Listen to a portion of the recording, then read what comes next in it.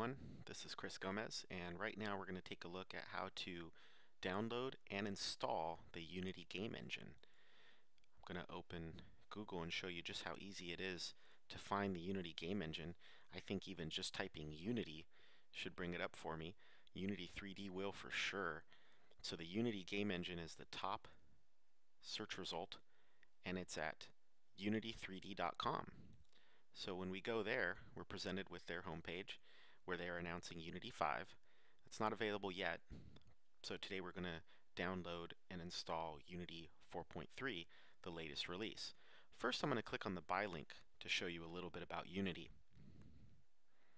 The Unity game engine is free to use, and then a paid version is Unity Pro, which is a subscription model of $75 a month, or $1,500, and it's yours to keep.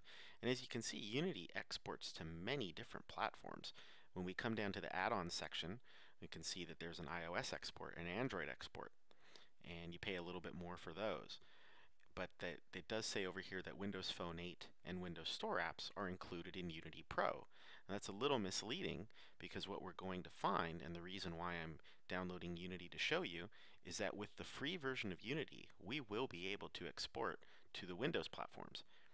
So I think Unity is a good game engine to get started with, because there is a free path to take you to publishing, and it integrates with the free Visual Studio Express editions that you may have seen us download in another video.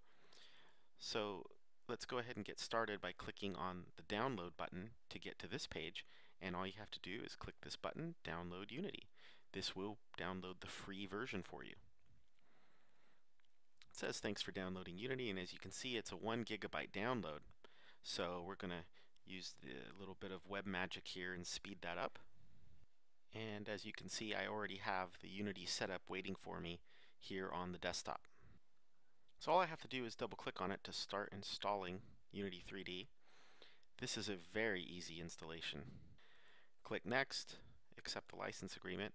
I'm going to go ahead and leave just the default installation options. It includes an example project. It installs the Unity Web plugin and MonoDevelop, the scripting engine IDE. Put it in the default location and it'll get started. And like I said, it is a pretty large download, about 4 gigabytes, so we are going to fast forward through this. Just a few words about some of the things that you've installed. The Unity Web Player is a plugin, and it is designed to play Unity game projects on the web, but in Unity 5 they have announced that there will be WebGL support, so we're heading towards the free and open web, the plugin free webs model, and it'll be fantastic to take your Unity games straight to the web, and that opens up a lot of great self-publishing possibilities. So we're going to go ahead and fast forward through this install. Be right back on the other side of the installation to start Unity for the first time. So the installation's done, and it's a piece of cake to get started. We already have Run Unity checked, so I'll click Finish, and the Unity game engine opens up, getting ready to show us the editor window.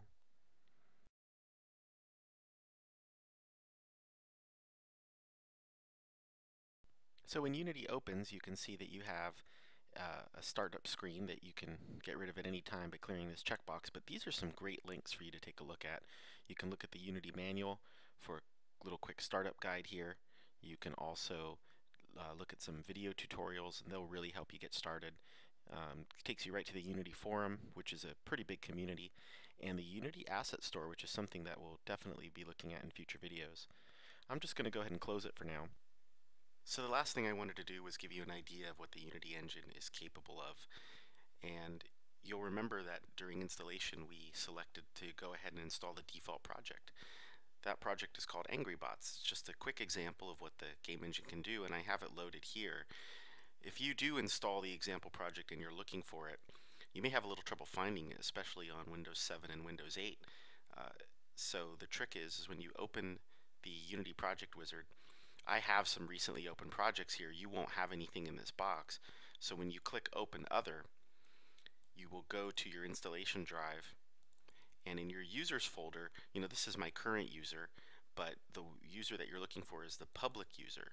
So see users public, public documents, then Unity projects, and here it is, the Angry Bots example project. One thing that you will notice if you're coming from other environments like Visual Studio and you're used to looking for a CS proj file or an SLN file is that Unity projects are folders. So you can even see the button here says select folder. There isn't an actual project file that you would look for. And all you would do is select folder and it will load up Angry Bots for you. You can take a quick look at it. We'll do that now, and one of the things you'll notice about Unity is that you have the ability to play the game, to test it out right here inside the editor. So, here's the main character, and I'm going to click play, and what the game's going to do is initialize it, get it set up, and you're going to see that this is a third-person shooter type game with a top-down kind of view. I can click the left mouse button to shoot. Got a robot coming after me now, and you can start exploring around. You can hear there's some sound effects going. This door will open, animates down. And this is a 3D game, even though you get a top-down kind of perspective. And you can see I'm shooting over this robot because I haven't gone down this ramp yet. Leaves a little decal mark there. And so, the engine's pretty powerful, and just think that we can export these kinds of games out to devices and then try to get them into different stores. So what we're going to do for now is go ahead and pause this, which you could do, and you have your whole environment set up with all the different objects in this scene. And in later videos we'll take a look at how to actually build games in the Unity game engine. If you click File, Build Settings, you'll see that the different platforms available to you include the web player, but they also include iOS, Android, Windows Store apps, Windows Phone 8. Pretty impressive that all you have to do is come here, pick your platform, build the project, and you will get a solution with your project ready to go. That's all for now in installing the Unity game engine. So get out there, get the engine, and make some games.